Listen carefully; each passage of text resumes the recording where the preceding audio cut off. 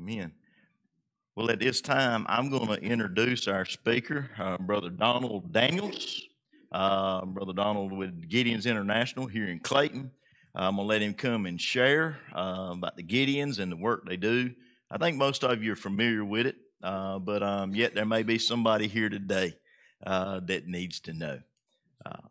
God bless you, brother. Thank you. No, you can't go. Alejandro tells when he was 9 years old of receiving some furniture from a Jewish neighbor. And his family, what he had received out of all that was a little nightstand to go beside his bed. And Alejandro says in that nightstand he found a little brown book like this right here. He started reading, started getting a little bit intrigued and wanted to know a little bit more about it. And he said he later heard some children singing some Christian songs. So he asked some questions about those songs. And they told him, and Dad said, no, you can't go. You know, 9-year-old boys don't always do everything they're told, right? So he went anyway. Well, Mom and Dad started noticing something a little different about their son. So they sent the older brother to follow Alejandro on Sunday mornings and on Wednesdays and whenever they had the services. And they figured out that wasn't long, the older son was doing something a little different and acting a little different because he'd been saved also. Well, Mom and Dad eventually started attending that church. Mom was saved and Dad, the alcoholic, eventually gave his life to Christ. We hear that story because Alejandro went on to be a missionary in the jungles of Ecuador. And it's because of folks like you supporting Gideon's International that somehow a Jewish man put a little testament he didn't need into a piece of furniture and gave it away. As a missionary arm of Everett's chapel, there are more than 260,000 Gideon auxiliary, the wives of Gideons, placing God's copies, about 2.5 copies of God's word every time your heart beats.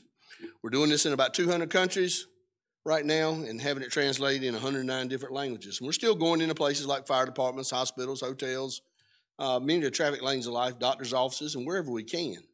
And we're going to ask you to pray that we continue to get into more places to be able to place God's word. Because we know that God's word is important. Isaiah 55:11 reminds us, so shall my word be that goeth forth out of my mouth. It shall not return to me void, but it shall accomplish that which I please, and it shall prosper into the thing whereto I sent it. Like in a hotel, Elaine tells of a day that she was on the way back home. She just lost a child in a court custody case. Being tired and distraught, she stopped off at a hotel, checked in, and found a copy of God's word, a Bible being placed by the Gideons on the nightstand next to the bed. She started reading, and Elaine says she found the peace and the comfort she needed that evening. And when she left, she said, I took that Bible with me. And she said, because I got on my knees and Christ came into my heart.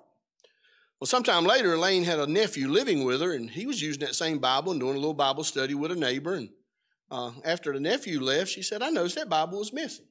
So she later questioned the nephew about it. And she said he admitted to taking it. She said, son, that's okay, because that Bible was hot. I had taken it from a hotel years ago.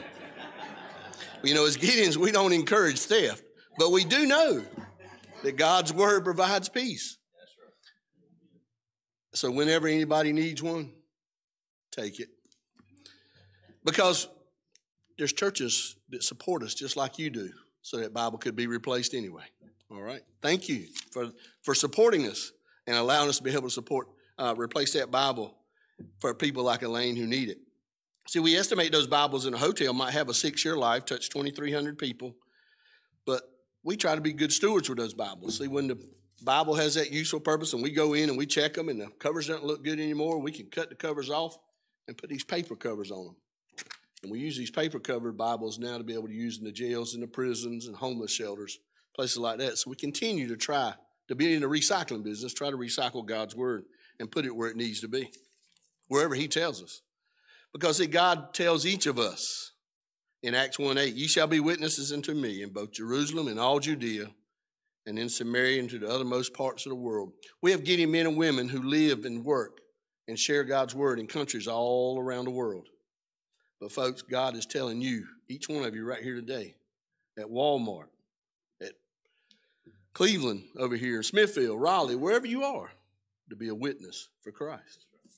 Always, wherever we are, be a witness for Christ. And we know that statistics have told us that the average American home has about 9 Bibles in it.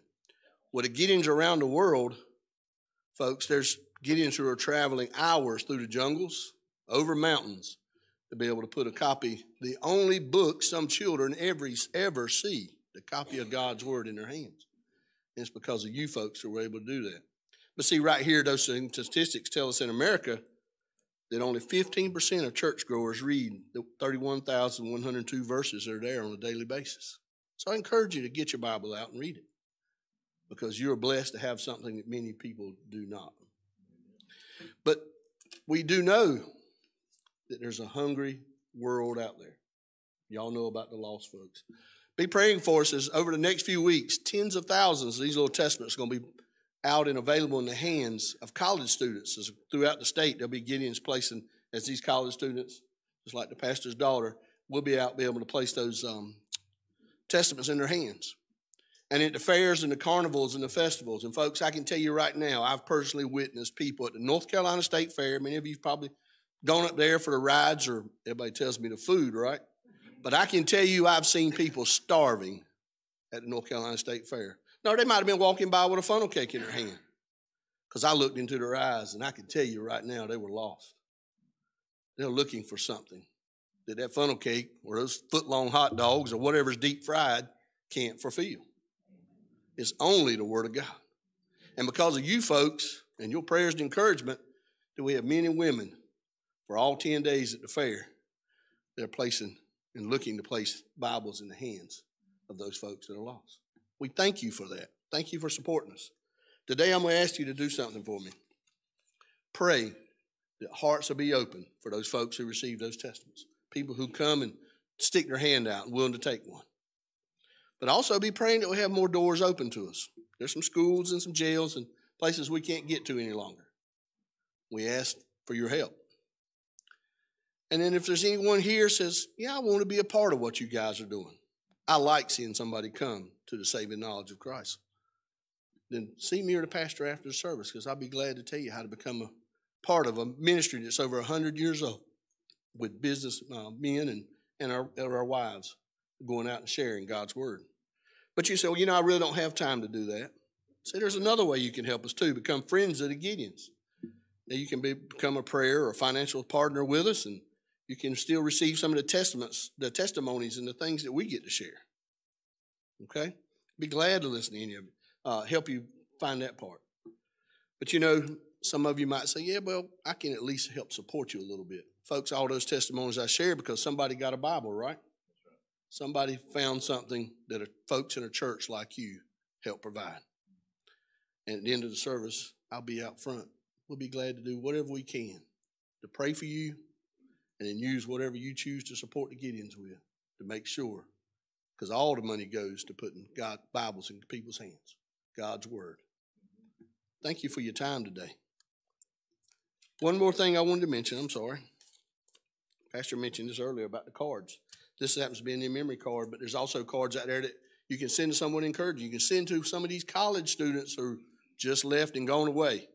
Because when any of you receive a card, sometimes you're encouraged, right? Everybody likes opening a card. Somebody's wrote a note to you. Well, ladies, I'm going to encourage you to go and take those cards home with you. Because when you get ready to use a card, you're going to think, oh, man, they're in that rack at the church. Right? Go and take them home, because they're free to you. But most importantly, you get to get encouraged when you send somebody one. Whoever receives it gets to be encouraged. And then inside, there's a little envelope. You might drop a check in. Folks, for the less than the cost of a glass of iced tea, you can change a whole family's life, like Alejandro's. You can drop in a little check, send it to, it's already stamped. You can send it back to the Gideons, and it helps pay for those Bibles that we're placing all around the world. Thank you, folks, for your time today. Thank you for your prayers. Just continue to lift us up, as God wants us to do the work that you'd have us to do. Thank you.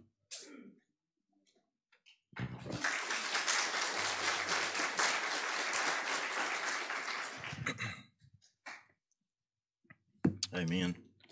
Um,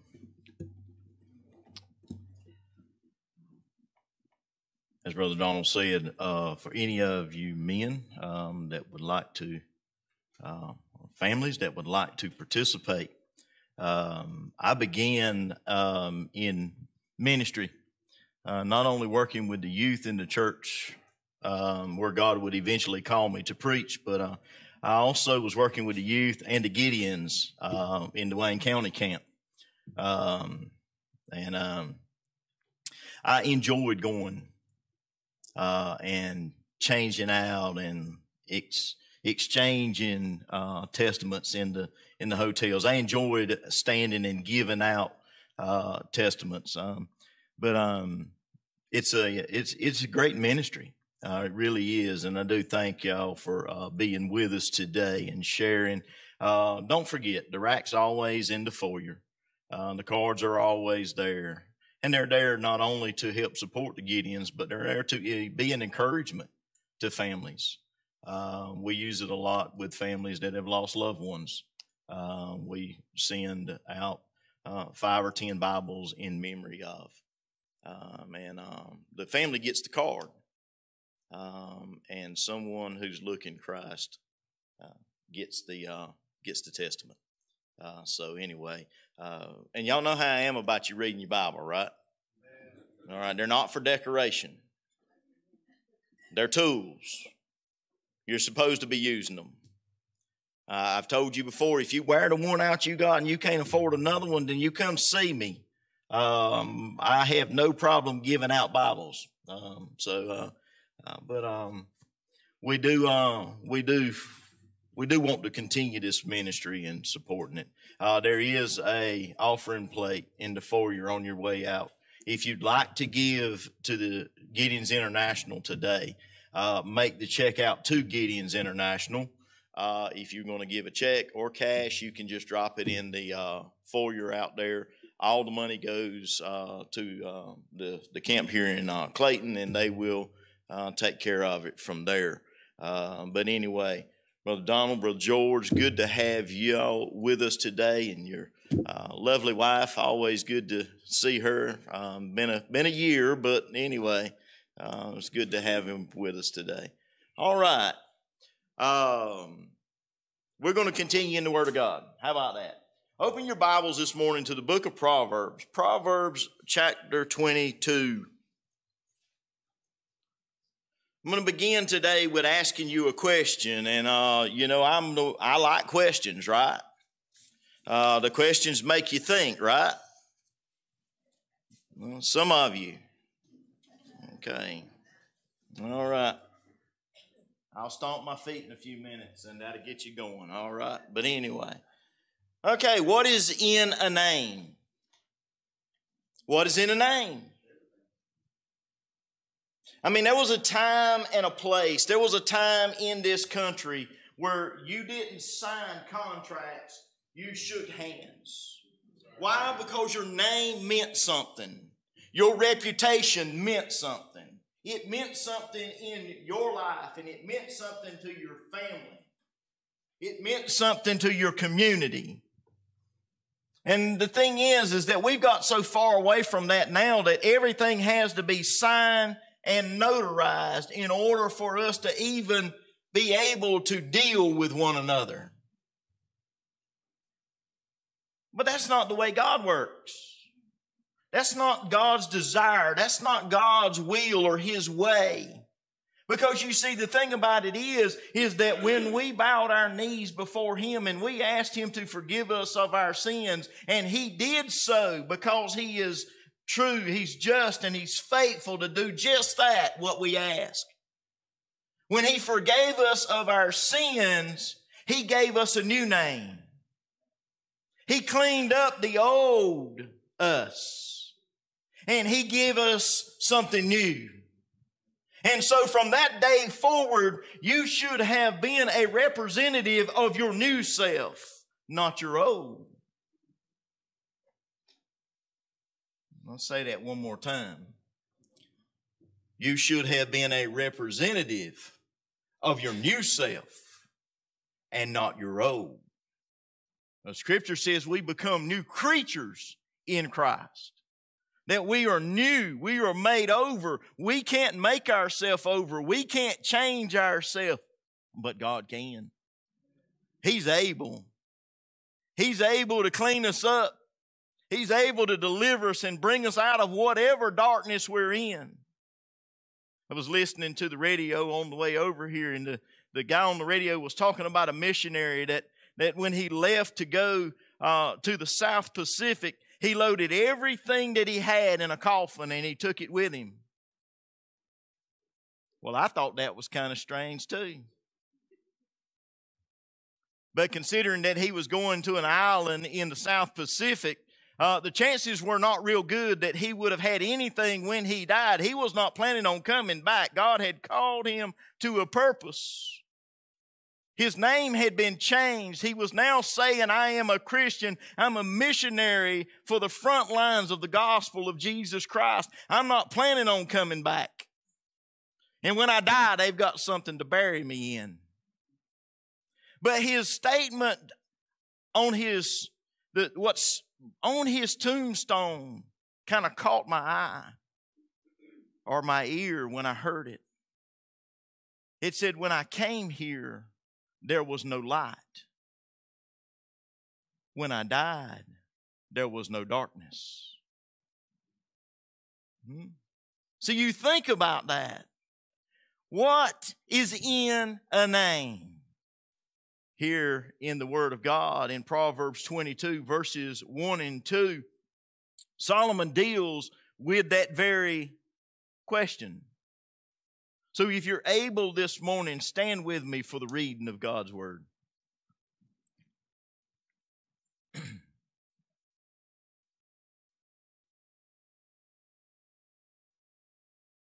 Proverbs 22, verses 1 and 2. A good name is rather to be chosen than great riches, and loving favor rather than silver and gold. The rich and the poor meet together. The Lord is the maker of them all. May God bless the reading and expounding of His holy word. In the precious name of the Lord Jesus, we pray. Amen. You may be seated. Our name should mean far more as the sons and daughters of God. You hear that? Because we are blood-bought, born again, because Jesus died for us, because God has grafted us into His family. Ooh, I don't know about none of you, but I'm excited about being grafted into the family of God, okay? Oh, that's a great big family. I like that. I like the fact that I don't have to worry about a place to live because He's already got that taken care of. He meets my needs here on this earth. He meets your needs here on this earth. But He says that when you leave this world, I've already prepared you a place. I've prepared you a home. Jesus said, if it won't so, I would have told you it won't so. He said, but I go and prepare a place for you. And if I go and prepare that place for you, I will come again to receive you unto myself. That where I am, and Christians can't find nothing to be excited about. There you shall be also. You think about what he says. Solomon says here, a good name is rather to be chosen than great riches. And I want you to notice that he wasn't talking about just having a $100 bill. He's talking about being abundantly rich. He says a good name, to have a good name is better than having all the riches of the world. But you see, the thing is that nobody has a desire for their name anymore. You see, I noticed that when I was in the secular world as a project superintendent for a large construction company. I noticed over every year it seemed harder and harder to find contractors that cared about the work they did. But you see, church, when God works in us and delivers us and brings us out of our pit and our miry clay, and He sets our feet on the rock of ages, He's expecting of us. He's expecting a change in us. He's expecting us to go from not caring much or little to caring a lot. Because I'm no longer my representative. I no longer carry my name. You no longer carry your name. You carry the name of Christ. When you profess to be a Christian and a follower of the Lord Jesus, you carry His name. You now become a representative of His. Our name should mean far more as the sons and daughters of God. Who we identify as matters.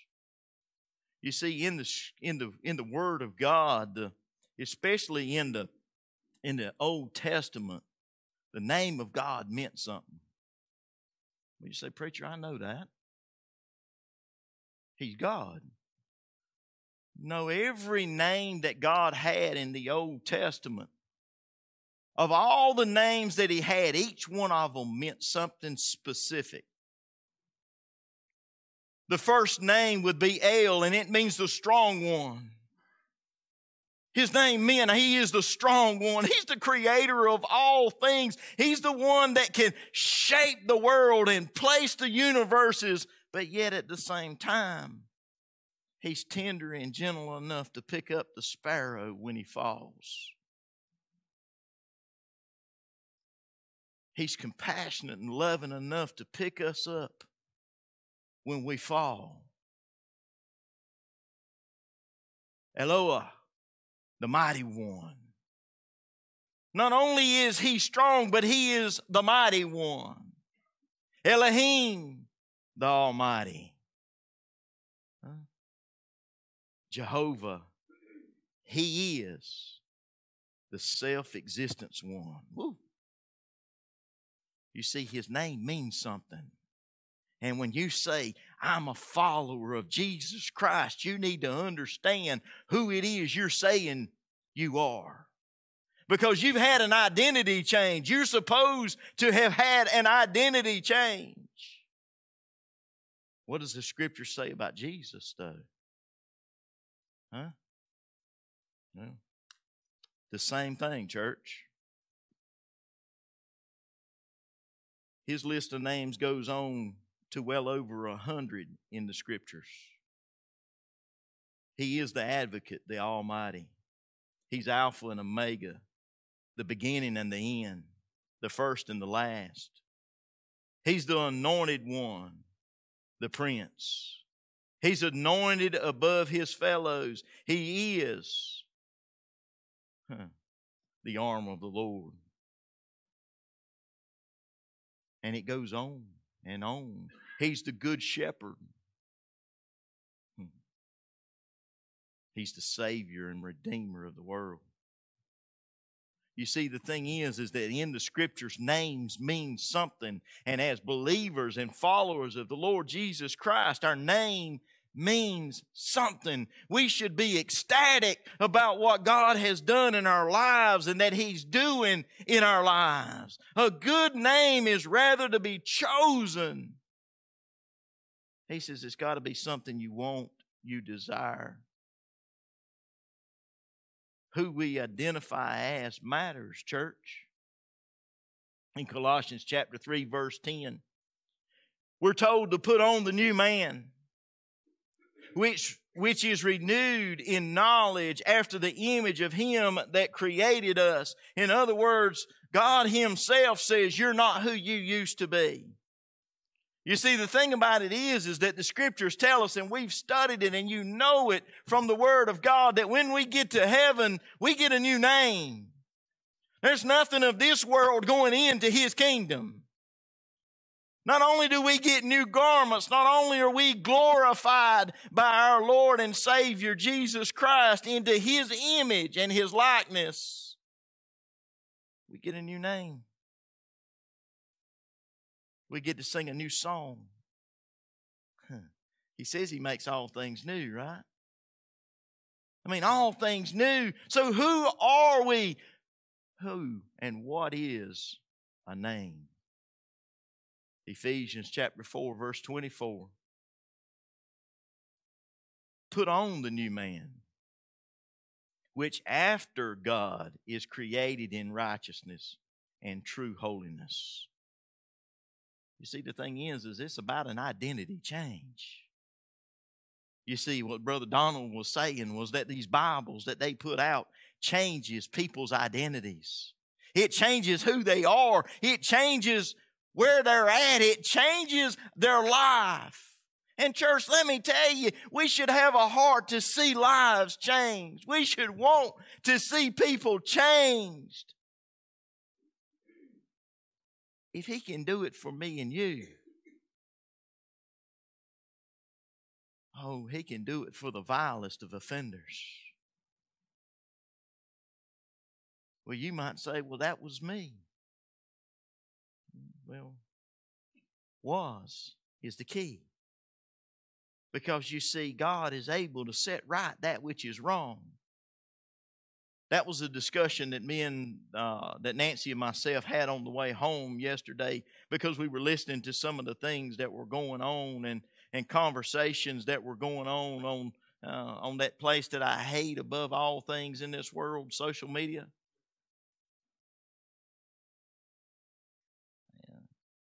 It ought to be named "Show Your Ignorance."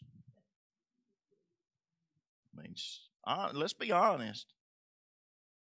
But the thing about it is, we were discussing, and I said, well, the only silver lining in all of this that's going on in the world today is that one day God's going to set it all right.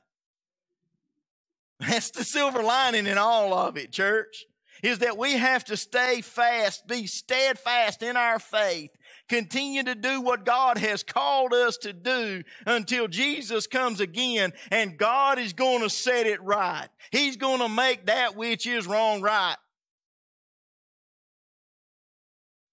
And we can say, well, that's a whole lot of things in the world around us today. But let me go ahead and assure you that God is still on the throne and He is still sovereign. He's still in control of all things, even though it looks a little chaotic. You just need to remember that in the end, it's all right. It's all good. You see, I like the thought. I just hold on to that thought that this world began in paradise and it's going to end in paradise. Huh? Adam was created, formed by the hands of God in the beginning. And in the end, He says, I'm going to take all things that are old and I'm going to make them new. Ooh. There you, amen, brother. I'm going to make them over. I'm going to redo it all. I'm going to make it right. But you see, the thing is that we have to remember that it takes a faith. It takes us repenting. And I you know me, I throw that word out there because I believe repentance is important. You can have all the faith you want to have, but if you have not repented of your sins, faith does you no good. And the world doesn't want to hear that anymore, because what repentance does is it says, Father, forgive me, for I have sinned. And then Jesus says to us, or to them, or whoever it may be, the same thing He said to the woman caught in adultery: get up, go, and sin no more. Because you see, that requires a change. That's the reason they don't want to do that part of it. I want heaven, and I want faith, and I want Jesus, but I don't want to do that part of it because it requires that I have to change who I hang out with, who my friends are, how I live. I can't go to places that I want to go, that the flesh wants to go, that don't really do me any good anyway. Just gets me in trouble. But yet, who am I? You see, as a follower of Christ, then we need to remember that we are supposed to be a new man. We're supposed to be a new person. We're supposed to have been created over again. But you see, there is only two lives we can live in this world. Two. We either live as the sons of God, the daughters of God, Or we live like Jesus said, our father the devil. You see, the thing is, these are the two lives scripturally that we're called, that we know that the world is living now. You're either living for the cause of Christ with a new identity. I am a follower of Jesus Christ. I love Him. That's what the child of God does, is he loves the Father. I come across a story, Catherine Booth, who helped her husband form an organization called the Salvation Army, told the story of a man who he breathed and shed abroad the very Spirit of the Lord Jesus Christ. He talked about Jesus and Jesus only. If he opened his mouth to speak, he spoke of Christ. He spoke of nothing else. It was always Christ. And when he was about to die, some of his friends and some of his family, they realized that there was a document that remained that he needed to sign. And although he was very weak at the time, they put a pen in his hand and he grasped it and he began to write as he he was guided to the place where he signed the name. Feebly he wrote and then fell into a coma and died.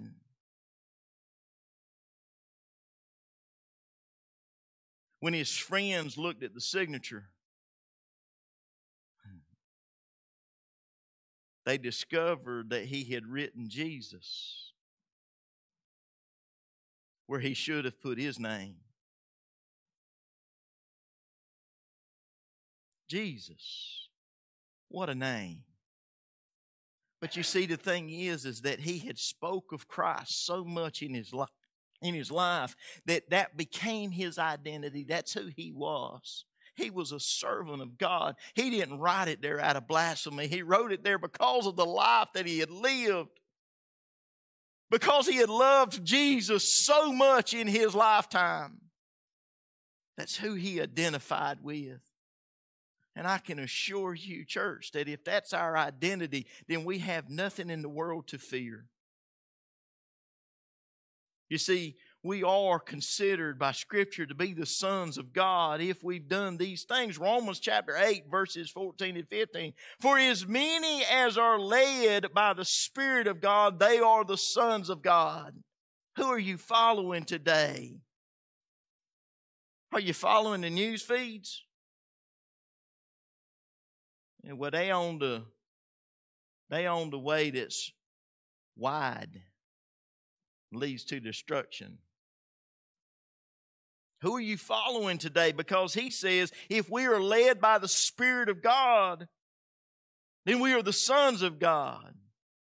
For you have not received the spirit of bondage again to fear, but you have received the spirit of adoption, whereby we cry, Abba, Father. The church, we are changed. We're new. We have a new identity. When they say, who are you? I'm a follower of Jesus Christ. I'm a son of the living God. Not by my birthright, but by the birthright of Jesus Christ. Not by my doings, but what Jesus has done. Let me tell you what He's done for you. Let me explain to you the love of God. Because you see, you're looking for love in all the wrong places, right? You're looking for it in everywhere you go, but yet the ultimate love is right there beside you. The ultimate of love is right there with you, just waiting for you to call out. You see, we've received that spirit of adoption. We're new. We're created new. We're made new in Christ.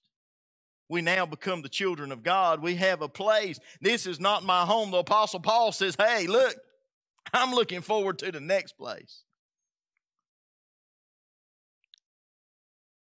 I'm glad for everything. I'm happy about everything and thankful for everything that God has done in my life. But this is not my home. Thank God. Whew.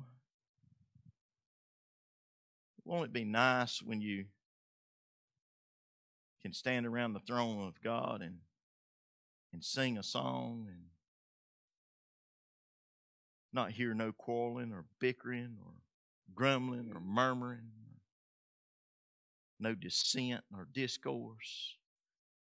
Everybody have a smile on their face and their hands raised high, and they'll be praising and worshiping the King of Kings and the Lord of Lords.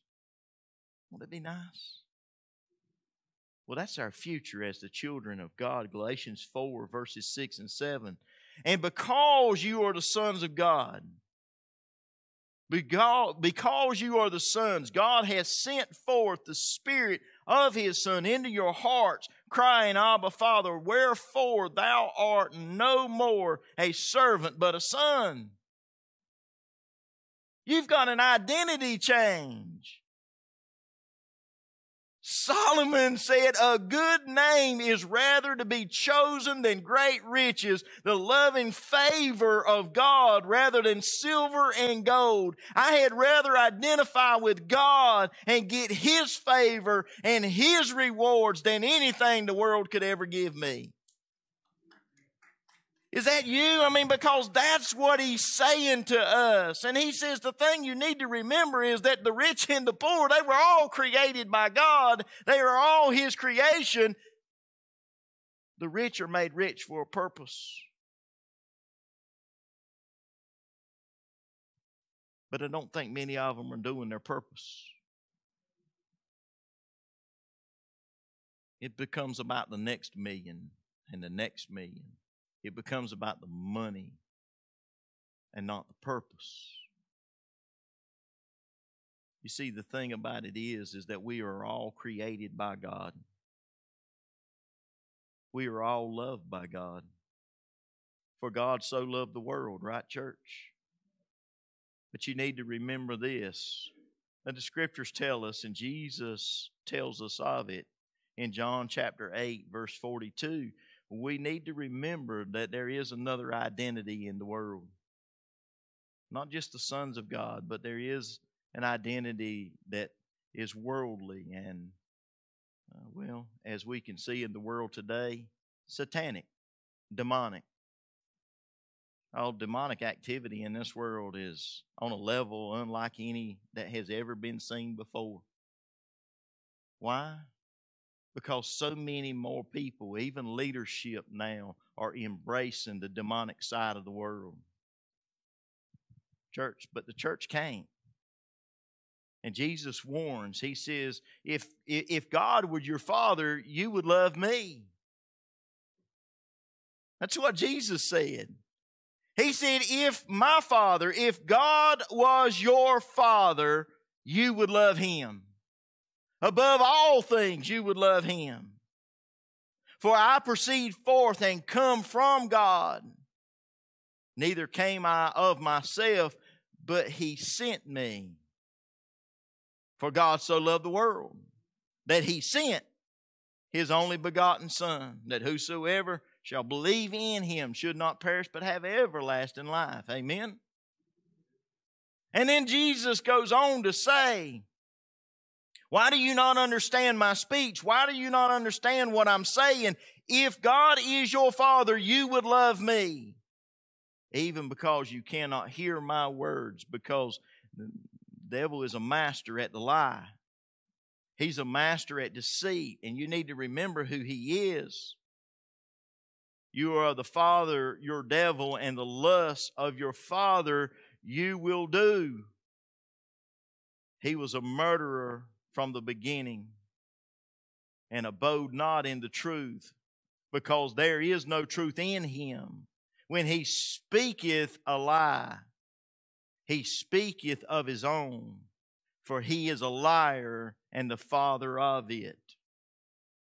There's two lives in this world that are lived. They are either lived as the true sons of God, or they are lived as the children of Satan. But you see, it doesn't have to be that way. In Proverbs chapter 3, verse 6, in all thy ways acknowledge Him. Huh? Oh, come on now. In all means what, church? It means all the time, right? In all thy ways. Now do you see what Solomon is saying? Solomon says a good name is rather to be chosen than great riches. In all thy ways acknowledge Him, and He shall, what? Direct thy paths. You see, the thing is that Solomon was just pointing us to a new identity. He was trying to encourage us into who we are. Whether we're rich or poor, we belong to God. But we're children of God, right? Blood-bought, born again, washed in the blood of the Lamb. That's our identity. That's who we are. Stop identifying with the world. For you see, what is in a name? On an island in Malaysia, in a mission, I'm going to share one more with you. It's the story of a young boy whom Bishop John Selwyn tried to train on Norfolk Island. The boy had been raised among one of the most savage cannibal tribes in the South Sea.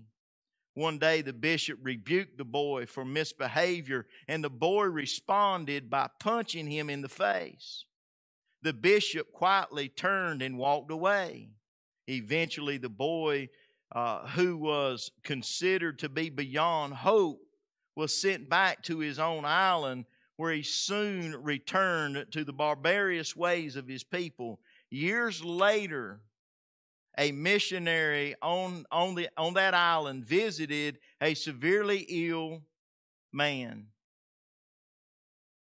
The same person who years before had assaulted his would-be benefactor. The sick man was dying, and he asked to be baptized.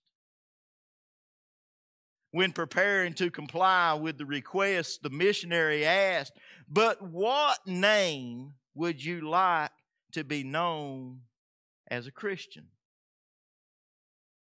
"Call me John Selwyn," replied the native. That is the man who, when I struck him, taught me what Christ was like." The dying man chose a good name. He did as the scriptures tell us to do. He turned the other cheek. He showed love above. He showed love above the recourse and action of reaction. And church, let me tell you something. Let your name be something. Even in the world today, a handshake should still mean something. If you tell somebody you're going to do something, do it. Because it's not your name that you're standing behind. It's the name of your Lord and Savior, Jesus Christ, who you represent, that you're standing behind. And you will never know, you may not ever know, the impact of standing behind His name means. See, that man could have chose any name he wanted to choose, but he chose the name that had showed him grace and mercy. You see, the thing is what will we be remembered for in our lifetime? Will we be remembered for grace and mercy? Showing someone grace and mercy, whether they deserve it or not. You need to remember that that's exactly what God has done with us. Even when we didn't deserve His love, He still loved us. Yet while we were still sinners, He sent Christ to die for us. I'm telling you, church, This is the life-changing experience of love and faith. This is grace and mercy. A good name is rather to be chosen than great riches, love and favor rather than silver and gold. The world has nothing to offer you more than what Jesus has already offered you. In all thy ways acknowledge him, and he shall direct your path. Let us pray. Heavenly Father, we thank you for this day. We thank you for this time. We thank you for this place. We thank you for all that you do for us. We thank you for your many blessings. We thank you for your holy word. Lord, I thank you for those that have heard and those that are here. And Lord, we just pray, Lord, for each and every heart. May we change our identity. May we know who we are when we go out into the world. We are children of God. I'm a child of the King. Lord, lead us, guide us, and direct us. We give you all praise, honor, and glory, for it's in your name we pray. Amen. Amen.